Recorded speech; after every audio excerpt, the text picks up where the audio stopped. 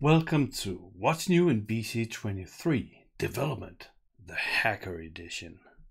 Hey, I'm Eric, and I think this has kind of become a tradition that whenever a new version of AL BC Development is coming out twice a year, I do this video where I take you through the list of what's new, and then I fire up the old decompiler and we go check inside the belly of the beast to see if there's stuff there that is not on the list, because they usually always are. So this year the list is long, so or this half year, this release, so we might as well get going straight away. And I have already fired up the list here, so let's just run through this fairly quickly. So this is the development section of what's new and planned for BC23 AL version 12, or Business Central 2023 Wave 2. There's all these version numbers. Anyway, let's get going. Easy management of system application permissions. So we have all the system objects that we can apply to permission sets, but they up until now they have been one by one. So now they're going to introduce some logical grouping, and it's probably going to be nice. I don't think this is really development per se, so I find this one probably miscategorized. It should be in administration or something like that. Anyway, get the AL language extension in pre-release versions on Visual Studio Code Marketplace. Yeah, we can do that. That has actually, this one says July 1st, but this has worked since at some point in the beginning of the year. So when we find the AL language extension, we can see that right now I'm actually on version 13 here. This is the current pre-release, so you can switch back to release version, or you can switch to the pre-release version. So you can try out what's new, what's coming. Final References now works on trigger system methods and trigger events. So this has kind of been annoying, that where do I do an insert? We haven't really had a good tool inside the AL world to find usage of system functions. So we get that now. This has usually been the only reason I still open up Prism once in a while, because I need to figure out in a huge customization where are we inserting records into a certain table, which can be a rather difficult question to answer, because variable names and so on. But now we get an option for that. Get inlay hints in source editor for AL methods, parameters, and return types. So I was here, I think. This is actually the SharePoint connector, my SharePoint connector app, and this is the OCR piece. You can see all the dark gray things that it kind of tells you. So some of them are kind of weird. You see here, request.context. Wow, go away. Wait, let me do that again. Request.context equal set context, because we have these functions in AL that kind of works weird, that you can do it equal, or you can do it like this. So I can also go here, and then this is kind of the same thing. So we get that, but then we get the names of the parameters. I have not decided if I like that or not. It may be handy in some cases, but it's an option. You can turn it off in settings if you don't like it. If I go to settings, extensions, and I find AL language over here, and then somewhere down the list,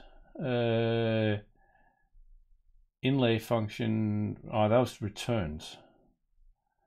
Here, inlay parameter names. So you can do that.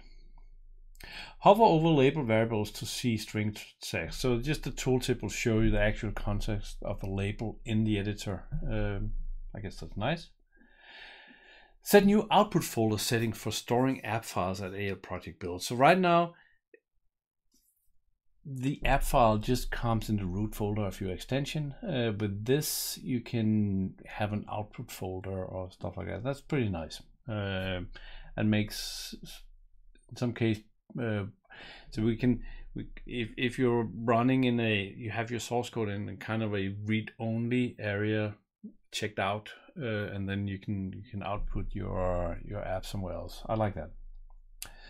Choose between more sampling intervals for snapshot and incline profiler, which is kind of cool until you realize that I do believe this is only for on-prem. Maybe we can actually get some more. Sorry, I take that back. We can actually set it now. We had it on-prem for, so now we get it in the cloud. So that's pretty cool. That's pretty cool because so the reason for this is that when you're using the snapshot debugger, so by a specific interval, in this case 100 milliseconds, the server will see what's happening now and then records what's happening now. The problem is that you can end up in a situation where code that is get executed is never getting sliced. Whenever the 100 milliseconds happen, getting a snapshot of what is the call stack right now. So some functions might not fit into that, and thereby it seems, how can you go from function A to function C?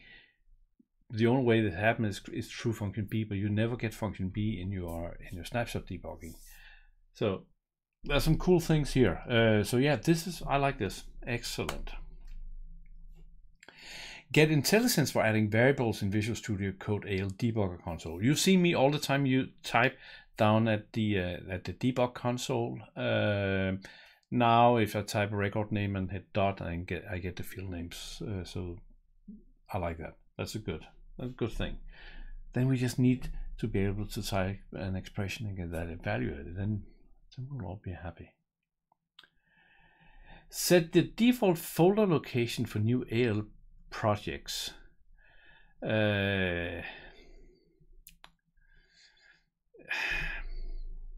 AL suggested folder, instead of going to documents or where it's going now, you can have somewhere else. Kind of the repo setting you have in Visual Studio Studio. Track source and build metadata on extension. So this is mostly for pipelines. So we get I'm just scrolling rapidly. So we can put some information in about what version of the source are we using from what repo, and who is the builder. In this case, the example here is ALGo. So I think that's pretty cool, and I think I will employ that in AL build very soon, because it's probably good. Use secret text type to protect credentials and sensitive textual values from being revealed. So it's a new data type called secret text, which is basically a text that you can't debug. You can't see the values inside. So if you have, like, you're getting a password or authorization token or whatever, you can keep it secret so nobody can snoop by any types of debugging. This is clearly something that we need to do a whole video on, so I'm not going to talk that much more about that one.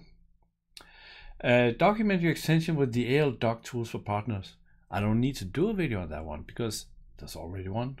If you haven't seen that one, excellent time to make sure that you are subscribed to the channel, because there's always new videos coming. So subscribe, and you help me. Thanks. Segment AL code and reducing naming conflicts with namespaces. This is the biggest one. This is multiple videos, I guess. This is one that's going to impact every single one of us. Up till now, Business Central has worked, everything has worked inside this one big seaside room, basically, where all tables exist, all pages exist, all reports, all enums, all you name it. Everything exists in the same scope, which is why all the weird stuff with prefixes on objects and all that ugliness. And it's all due to the fact that there cannot be two things named the same from two different extensions. Because right now, version BC 22 and older, it all goes down into the same global namespace. So in BC 23, we're getting support for namespaces. So a namespace is a concept that has existed in other languages for decades, and it's kind of you defining this is where these objects, this app lives. This is the address for it. I could create a namespace saying Hogard. That's Hogard dot, and then I could say, okay, I have apps and I have libraries, so I could go Hogard dot apps dot BCCL. But then I can also go take my AL compiler, for instance, because that is getting used also in lots of apps now that needs that capability. So that might sit in Hogard.tools.al compiler. And in any of these, let's say that I decide I need a table inside my app called customer. So I can create a table called customer. I can create a table called GL account. I can create a table called company information, anything, because now that table actually lives inside my namespace. So in reality, behind the scene, wow, it's late night here. That customer is no longer the name of the table. It is the name in the narrow scope of my app. But looking from the outside, the name of the table will now be Hogard.apps.better customers. If that was my app.customer. That would be that's actually the name of the table now. So that would be my customer table. That can be another customer table somewhere else. So this is huge, and this also raises a ton of questions about object numbers, and we'll see where this takes us. There's some interesting things in that area. Anyway, clearly something that we're gonna do multiple videos on. And again, now I'm telling you guys, this is the videos I think needs to be made from this list.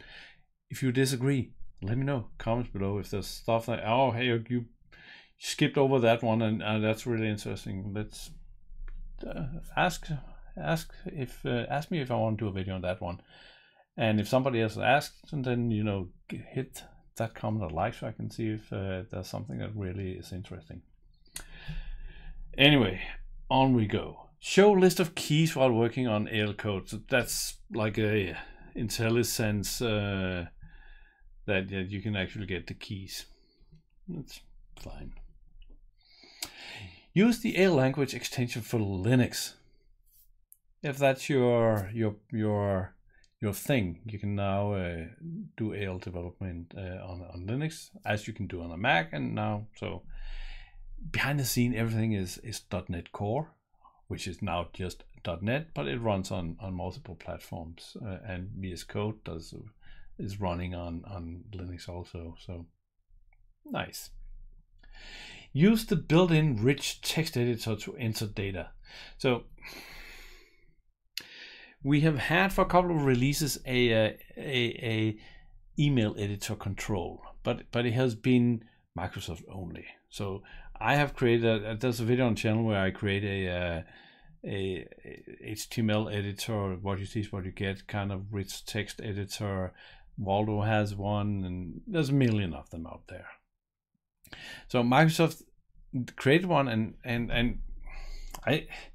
instead of releasing it as an Control-Add-In, it has been magic for a couple of releases, and now it's a property.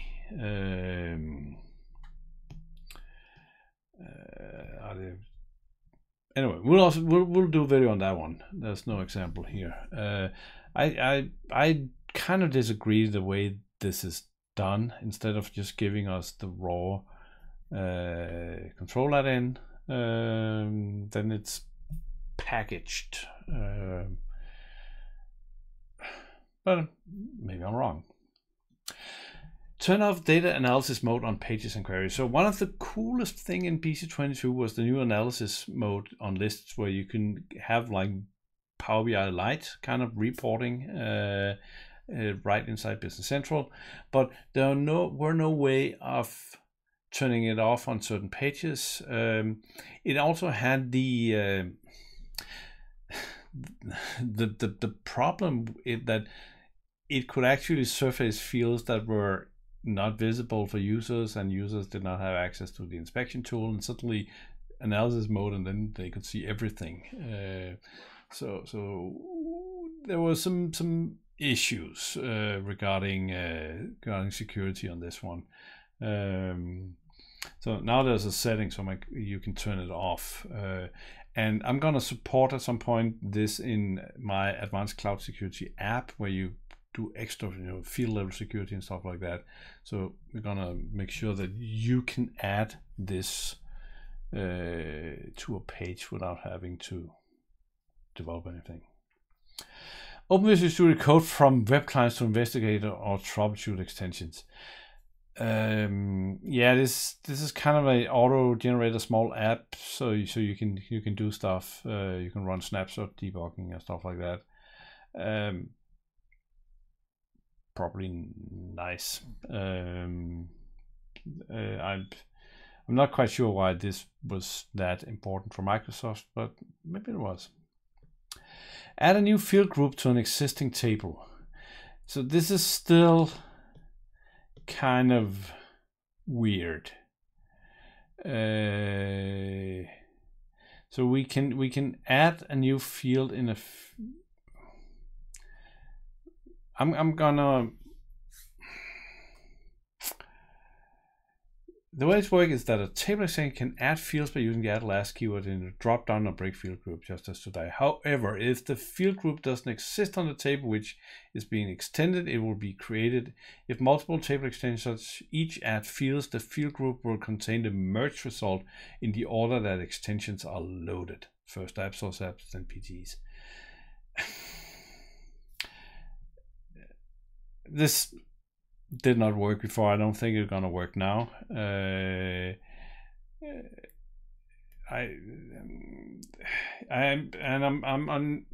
unsure what the right approach is, but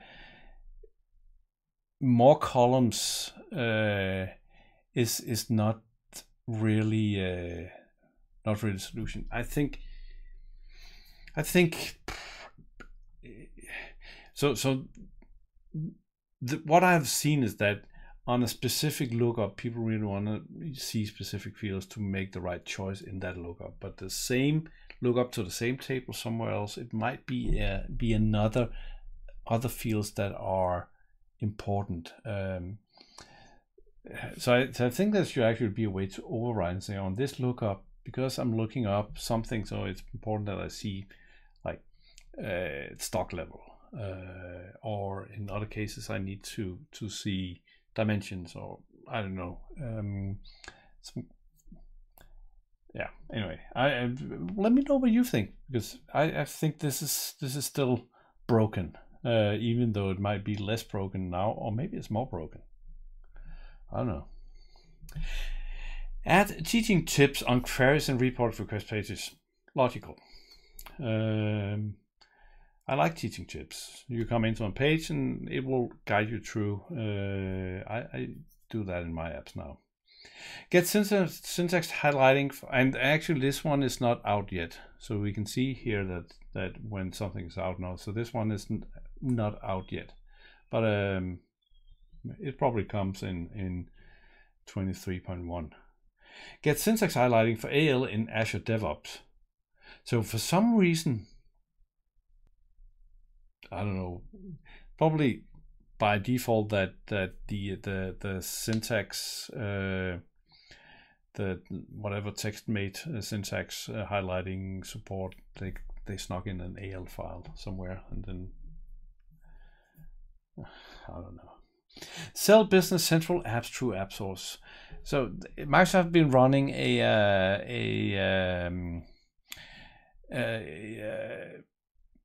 trial, an early a version of this for a while for the select few, where you can monitorize.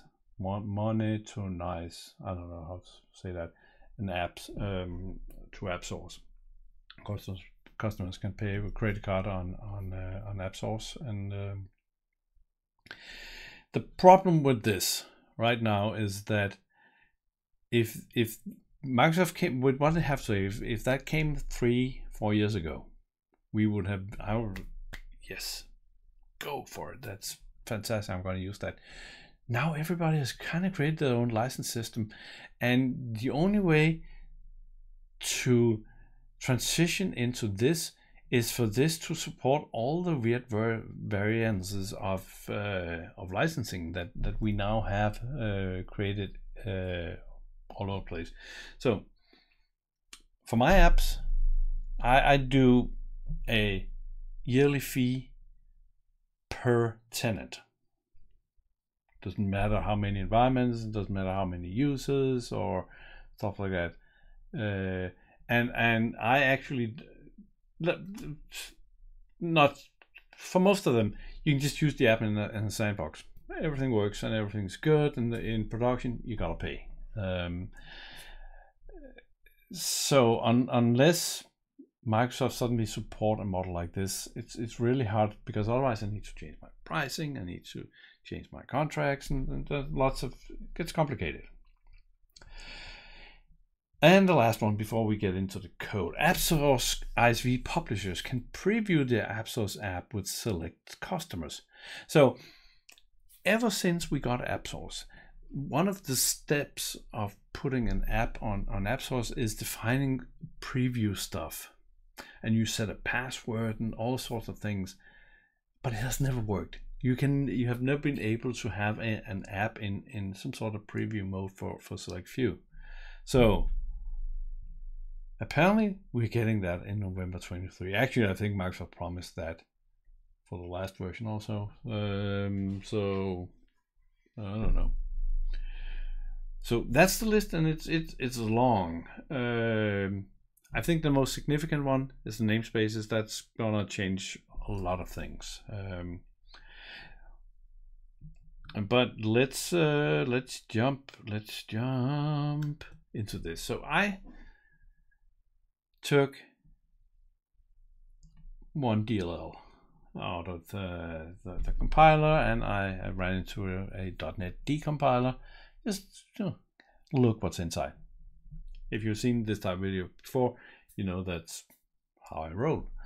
And the cool thing about it is that, you know, when you have an app, well, I have an app here. That was the SharePoint connector. I have an app, right? And you have you specify runtime saying this app works on whatever runtime. And depending on what runtime you set specific language features becomes available.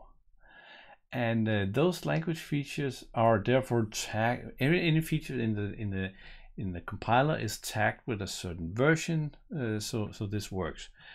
And we can just go search for that. And I've done that here. So we got 49 results. So let's look at some of them. And this is not exactly how Microsoft's code is looking, because some of this is the information is weird in here, probably due to the decompiler not knowing everything. But we can get an impression, and what we can see is that, you know, here's something that is tagged with version 12. And the first one we have is something about the external business event, where apparently we can tag an event with a version now, and a version attribute, because that is tagged as new.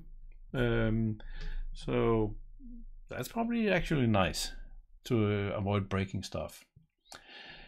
That was version, but I'm just gonna continue here. So now we're into the object parsers. I mean, this is the piece of code that reads an object, read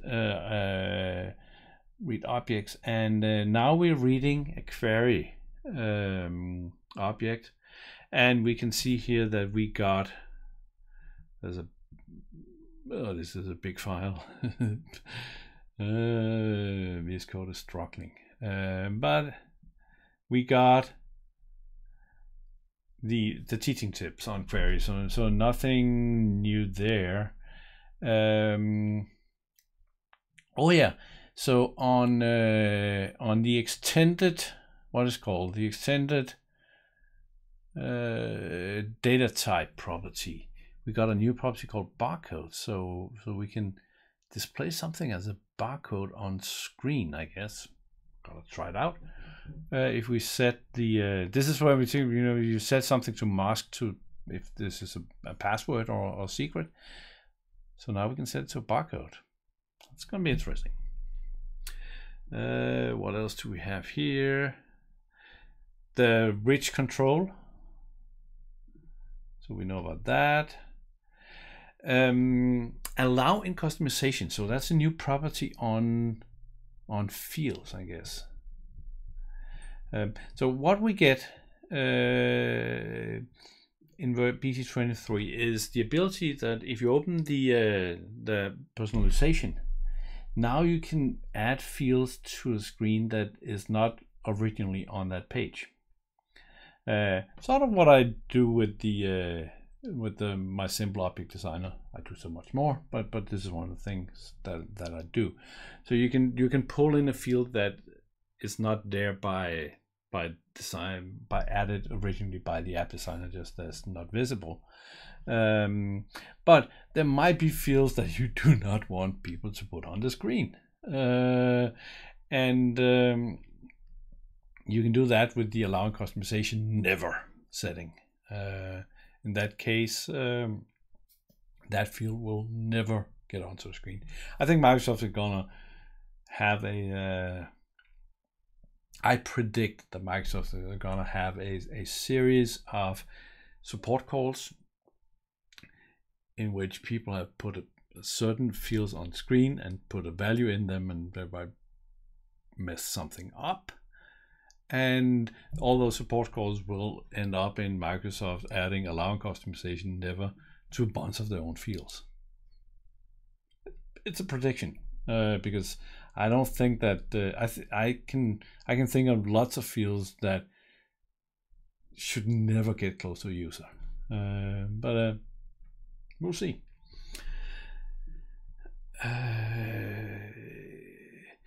And here's another one: analysis mode enabled. So this is the setting on a page whether you can so on a page object whether the user can use analysis mode. So if you set that to false, they can't use it on that page.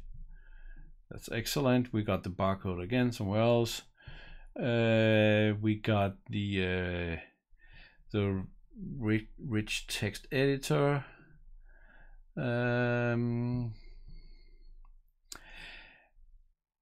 And now editable. I'm always saying editable, and it sounds like you can eat it, but that's just how bad my English is. But now the edit property can be controlled by a client-side Boolean expression. So you know that in the layout definition you can say visible equal and then is visible You can have a global or stuff like that. Fairly simple Boolean expressions. You cannot call it functions, but use fairly simple Boolean expressions. So now we can apparently also control that one. And here's another one. Excel lay out multiple data sheets. So we got the Excel reports two versions back, and if you remember my video on that one, I was kind of annoyed that it put all data from all the tables in the same sheet, and then we just had these null columns if the column didn't exist in that table. And I love when Microsoft listens. So now we have a setting saying, hey, set it in multiple sheets. So excellent. That is very, very good. Let's continue. Time is flying. So see here, here's a move to. So this is a obsolete state pending moving and properties on a table said move to and move from. And maybe this is part of the, so there were a on-prem thing where you could move tables from one extension to another, which I never played with because I'm not doing on-prem. But maybe this is part of that. Maybe this is part of something more. But clearly, you can have from what I see on the screen, a table can move somewhere else. So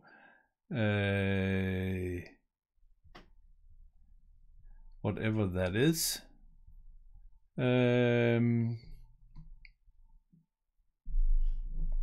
Tables can move. So let's see what Microsoft tells you about that one. I think that was just the move from. And here's more of that. So obsolete.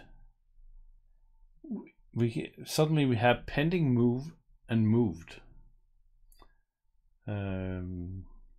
So yeah, interesting. Anyway, I think that was the object parser. So now we're going into the app.json or the app manifest. And we saw the source repository commit and build by and build. So the information you can kind of add to an app. So that's nice. In the company table, company property, there's an ID.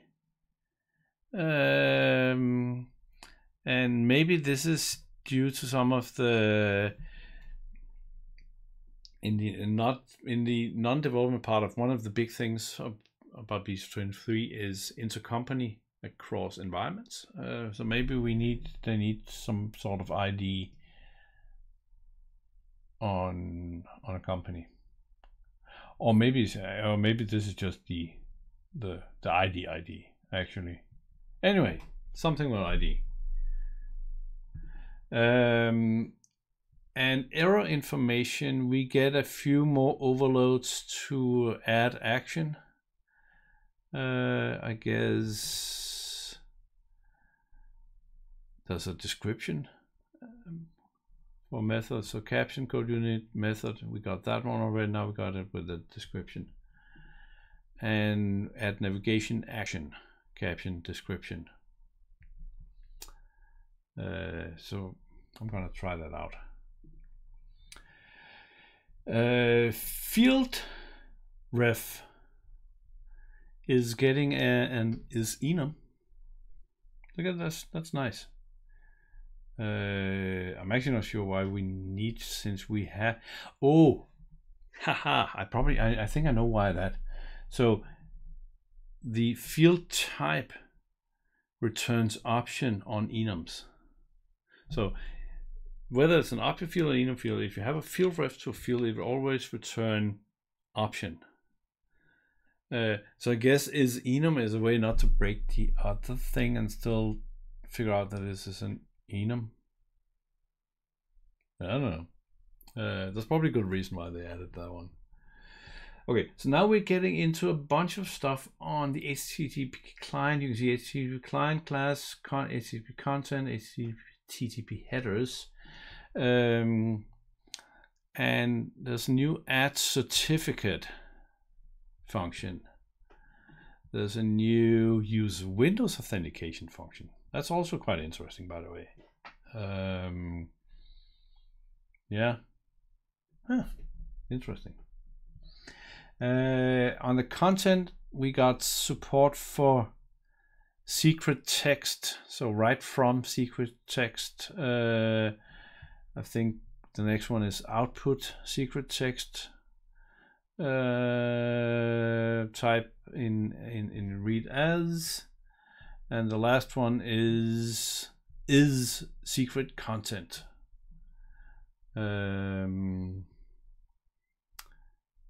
So support for that. That's probably, let's see.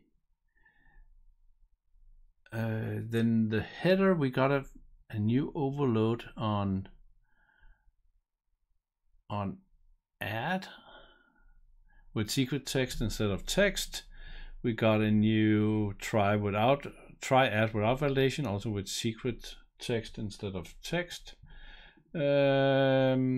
Get secret values,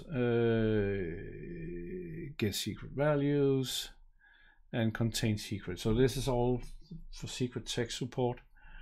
AL get request UI with a secret text as parameter. The same here. Notification, and the same thing. And action, the action, add action overload to notification with the description. See, oh, we're almost through, guys. Let's see if we can keep this under 45 minutes. More secret text. Oh, this is a secret text. Okay, we have done secret text. System class type. Okay, we need, this is probably clear. I'm pretty sure that this is, so behind the scene, AL is an ugly language. No, but it kind of is. And that means that a lot of functions like clear takes a bunch of parameters, a bunch of different types. Yeah, it was clear, sorry, there. So now we need to make sure that the AL compiler needs to make sure that it can also clear a secret text. So there needs to be a new overload to clear also.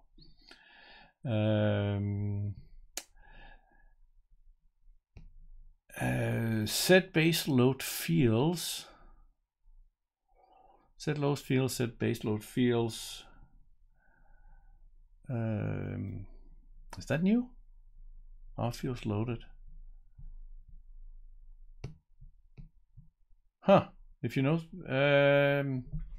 set base load fields. I'm going to test that. I actually can't remember that. And the last thing here, and now we are at the bottom of the list. We got variant now has an is list is dictionary. So apparently you can now, and maybe you could do that over. I've never tried. That you can pass a list or dictionary through a variant. And now we can at least test for it. So that's the first time you see, if you can stand on my scrolling, that most of the variant stuff has been there from day one. But is data classification came in? No, that also came in version 8. Deprecated use is data classification. Oh, type is out. Okay. Anyway, I'm getting sidetracked here. That's all. We didn't really see here the whole namespace thing is not tagged this way because it's not really reading. It is, but it's reading the source differently. So I think the name. One of the first videos that are coming out will be on namespace because I find it very interesting, and it also will have a big impact because what's happening right now. I'm not looking at the timer. What's happening right now is that if in B23 you can load a non-namespace, so Microsoft has namespaced most of their app. This is the weird thing. Most of the base app in preview version is namespace, but there's still stuff that is sitting outside the namespace. But if you load an app without a namespace, it will work until it breaks. And what do I mean by that is that if there is no namespace, we will kind of fall back to a pseudo global namespace, make sure there's no conflicts anywhere. But that will break at some point. So this is a change that I think we will end up having to do, all of us, fairly quickly. I suspect, and this is just me guessing, that there will come a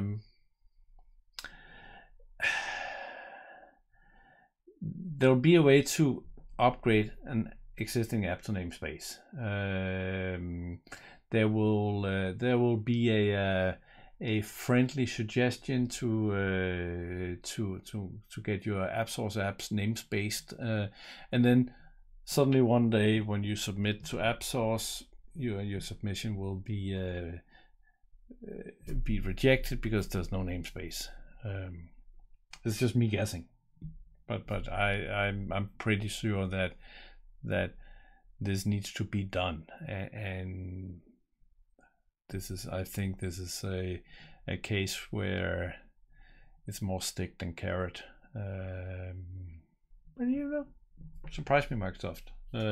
Anyway, I will not be affected in it because I will, as soon as I can, make sure that all my apps are on namespaces because I think it's cool. It's cool. Anyway, I hope you are still hydrated, and if you have the need for more AL, you know that this video is for you, selected by the almighty algorithm. Go check it out. I'll see you there. Take care. Bye.